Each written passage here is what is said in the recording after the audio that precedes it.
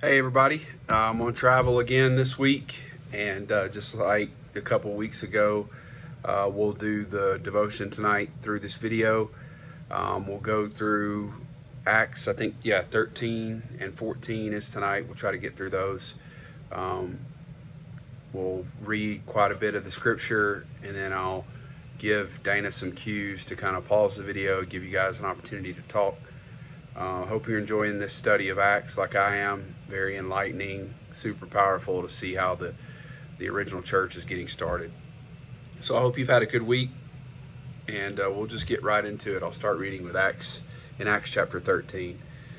Now in the church at Antioch there were prophets and teachers, Barnabas, Simon called Niger, Lucius of Cyrene, Manaen, and Saul. While they were worshiping the Lord and fasting, the Holy Spirit said, "Set apart for me Barnabas and Saul for the work to which I have called them." So after they had fasted and prayed, they placed their hands on them and sent them off. So a group of followers getting together, worshiping, and then the Holy Spirit commands them to send Barnabas and Saul to go do this separate mission. So the two of them, sent on their way by the Holy Spirit, went down to Seleucia and sailed from there to Cyprus. When they arrived at Salamis, they proclaimed the word of God in the Jewish synagogues. John was with them there as their helper. Key point before we continue on with verse 6, it's a big deal that they're going to proclaim this gospel in the Jewish synagogues, because again, they have their own views of how things went down. You see the disciples being persecuted amongst the Jewish people often throughout these first 12 chapters. So the fact that God sent them to go speak the gospel and the word of God to the Jews was a big deal. Keeping on with verse 6, they traveled through the whole island until they came to Paphos. They met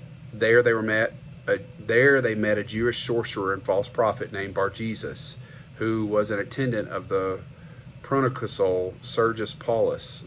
The proconsul, an intelligent man, sent for Barnabas and Saul because he wanted to hear the word of God.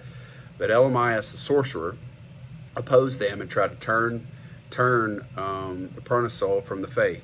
Then Saul, who was also called Paul, filled with the Holy Spirit, looked straight at Elymas and said, "You are a child of the devil and an enemy of everything that is right. You are full of all kinds of deceit and trickery. Will you never stop perverting the right ways of the Lord? Now the hand of the Lord is against you. You're going to be blind for a time, not even able to see the light of the sun." Immediately mist and darkness came over him, and he groped about, seeking someone to lead him by the hand.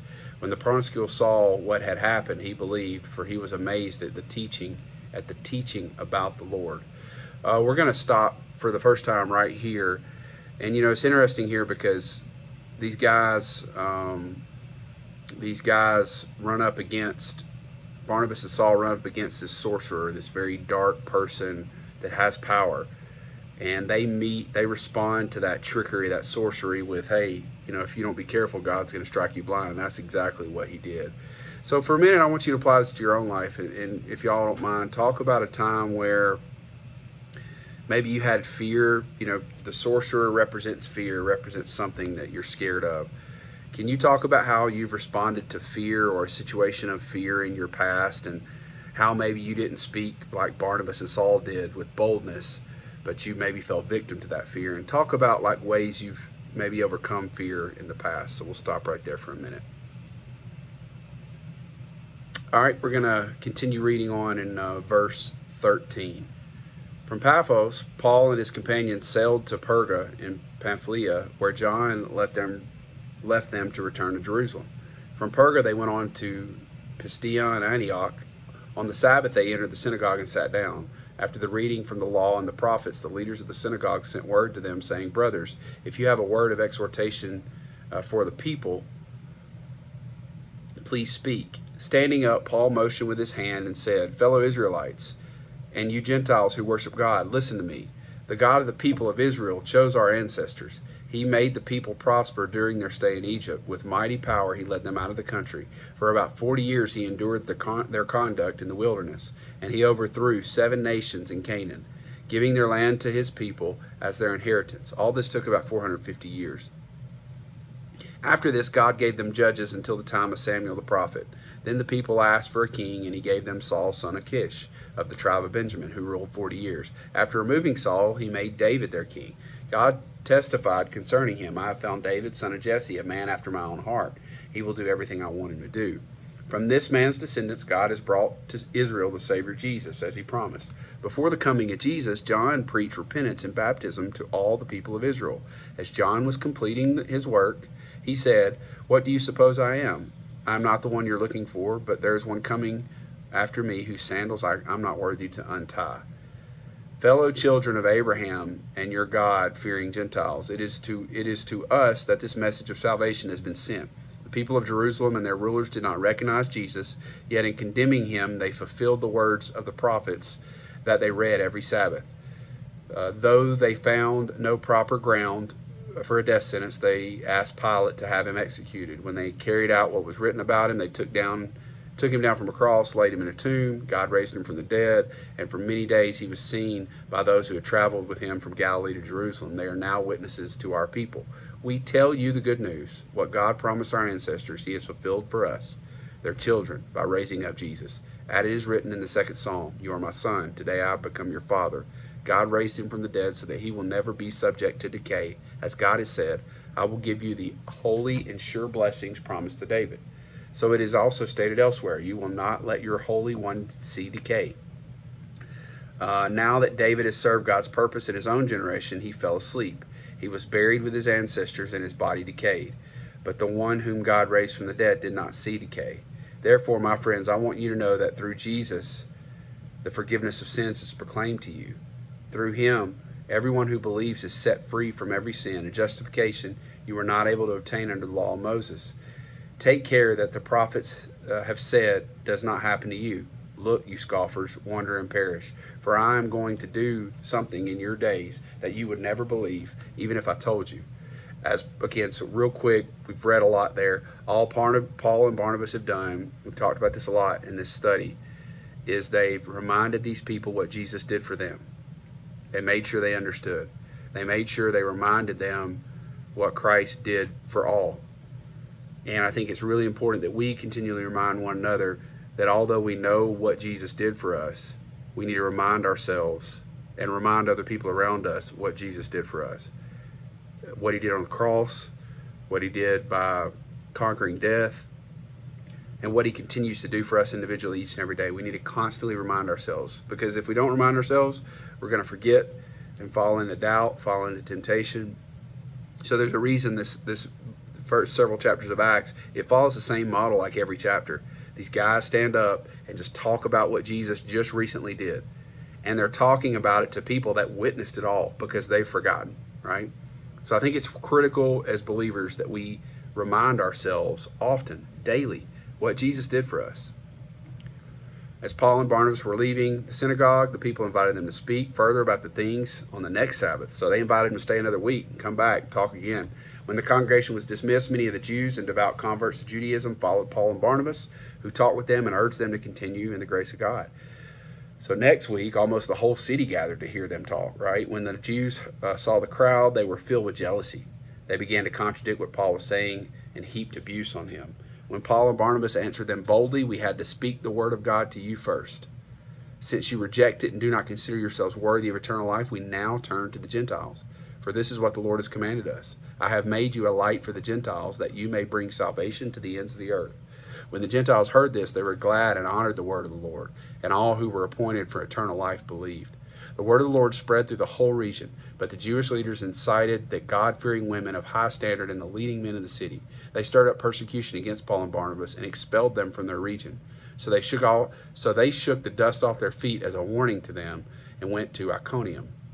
And the disciples were filled with joy and the Holy Spirit. You know, this is kind of a sad ending in Acts chapter 13, because they went to this place, they started to proclaim the good news. A lot of people wanted them to stay. A lot of people wanted them to stay to the next week, and then the next week came and the whole city showed up to hear them.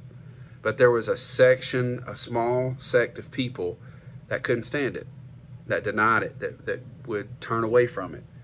And they stirred up persecution, and they expelled them from the region, that small group. And so it says Paul and Barnabas shook the dust off their feet as a warning to them and went to Iconium. And the disciples were filled with joy with the Holy Spirit. It's sad because, there was a lot of goodness done in that region. But at the end of the day, a small group of people kind of ran them off. And they had to just forget about it and move on. And so I guess the reminder to us here is, I think we've talked about this in this class before, but the gospel and the Holy Spirit are life-changing, but people have to accept it, right? Like, it's so transformational, but at the end of the day, there's still going to be people that are going to turn away and going to reject it. And so don't be discouraged when people in your life just don't want to hear it, that people in your life, just no matter what kind of life-changing transformation that you've encountered and you've shown them, they still don't want it, right? So don't get discouraged by that, and you may just have to move on. Don't ever forget about them, but may have to move on. So we'll stop right here real quick and see if anybody wants to share kind of those kind of stories, those kind of examples of where you've encountered people in your life that just do not want to hear it, and how are you continually trying to pierce those hearts and those relationships to talk about the Lord with them. So real quick, just pause right here, Dana, and y'all can talk about just ways and experiences you guys have had with people that don't want to hear about your faith or don't want to experience Jesus. All right, we're going to continue on with chapter 14. At Iconium, Paul and Barnabas went as usual into the Jewish synagogue. There they spoke so effectively that a great number of Jews and Greeks believed. But the Jews who refused to believe stirred up the other Gentiles and poisoned their minds against the brothers. So Paul and Barnabas spent considerable time there, speaking boldly for the Lord, who confirmed the message of his grace by enabling them to perform signs and wonders. The people of the city were divided. Some sided with the Jews, others with the apostles.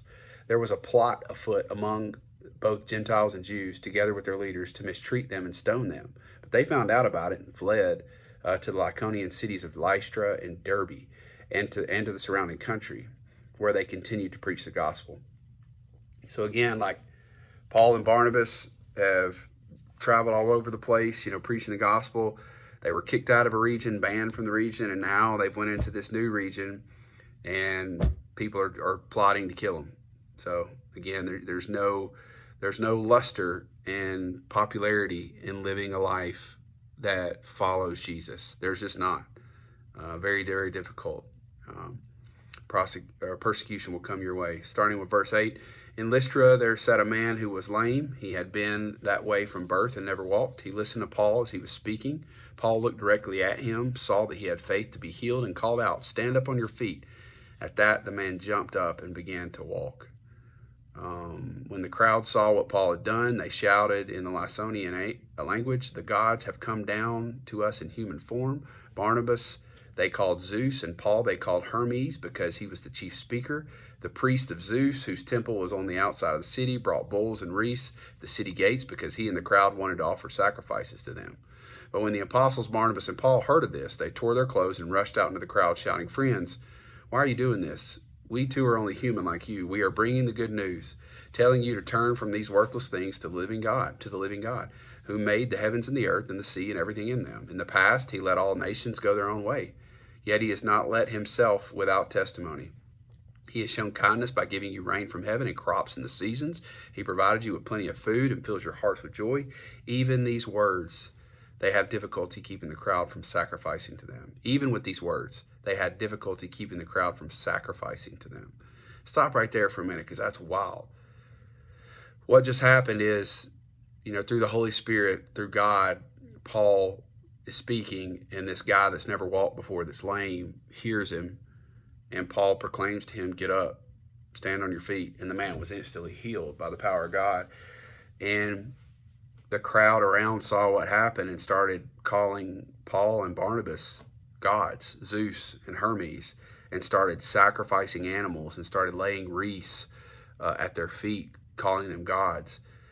So they completely missed who did the work, thought it was Paul and Barnabas. And then Paul and Barnabas' reaction was hopefully the right reaction. And what we would all do is furiously go out to the people and say, look, that's not us. This is the God of heaven that did this. But even with their words, the Bible says in verse 18 that Paul and Barnabas had difficulty keeping the crowd from sacrificing to them. You know, it's just a constant reminder to me that, you know, God's going to use you to do mighty things if you're a temple and a willing vessel to do those things. But don't ever get confused as to who's behind those miracles, who's behind that boldness, who's behind that power and that authority. It is God the Father. You're just a vessel that's carrying his Spirit.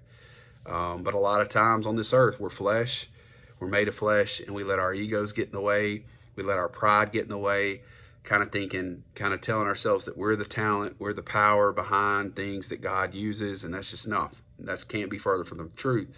So I think it's always critical to, while you should be excited and honored to be used and be a vessel used by God and be a vessel for his Spirit, it's always important to remain humble and to wake up every morning being thankful and thanking him that he's using someone as untalented and just unworthy as us, and never get in the way of what God is trying to do, because by trying to receive glory. And when people want to compliment you for what you're doing, I think it's always important to respond with like, hey, man, I'm just a vessel that God uses. That's it. And that's what Paul and Barnabas did here. But as you can see, people are always, I think another example, another thing to bring up here is folks are always going to be looking for rationale with why things happen the way they did. And the rationale typically will be another man or something someone did. Nobody ever wants to give credit for the Heavenly Father doing something miraculous. So we'll finish out verse 14 here, starting reading with verse 21. They preached the gospel in the city and won a large number of disciples.